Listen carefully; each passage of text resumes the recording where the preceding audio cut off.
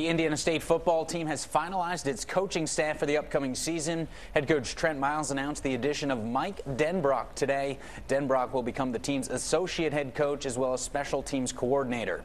He comes to ISU after spending the past 5 seasons as the offensive line coach at the University of Washington. Denbrock, just like Trent Miles, spent time working under head coach Tyrone Willingham. He coached at Notre Dame and Stanford before moving to Washington.